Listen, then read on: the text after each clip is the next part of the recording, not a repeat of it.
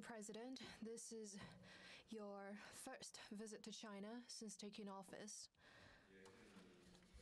It's also your first official visit outside of ASEAN. You're also the first foreign leader that we receive here in China this year. All of these speak volumes about the closeness of China-Philippines relations. It also shows that our two sides both have an important position in each other's diplomatic agenda. State visit that I have done. I am very gratified for your remembrances of even my little part that I played in the opening of relations between China and the Philippines.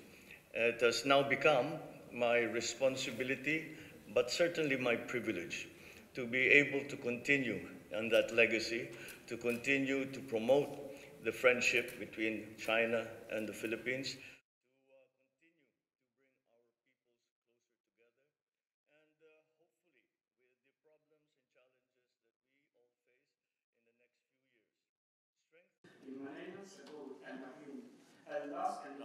Welcome to the CEOs and representatives of the agribusiness sector here in China who have shown an interest in investing in the Philippines or already have involvement in Philippine agribusiness. Welcome, and thank you for your continuing interest in our country.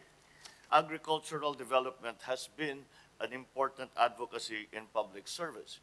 And that's why when I first became president, I was confronted by the impending crisis of food supply and food prices. And that's why I took the unprecedented step of appointing myself or taking on the portfolio of the Secretary of Agriculture.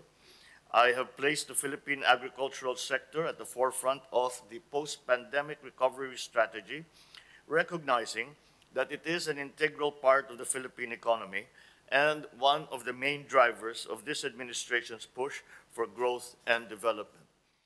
In the short term, we aim to increase the yield of our country's main staple and support those. With the Philippines' trajectory in generating renewable energy in the next 2 decades, our country has set out to increase, as Secretary Lotilla has pointed out, by 2040, the share of renewable energy in our electricity generation mix to 50%.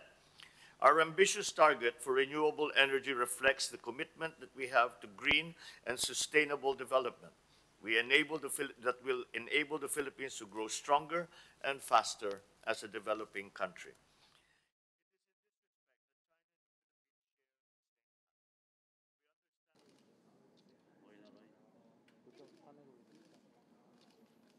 Okay, thank you, sir.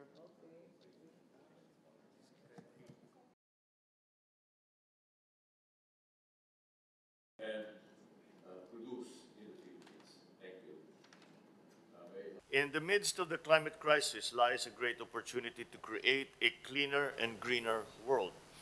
The Philippines intends to meet this global challenge and level up our green mineral sector and redirect our car assembly industry to producing batteries and e-vehicles.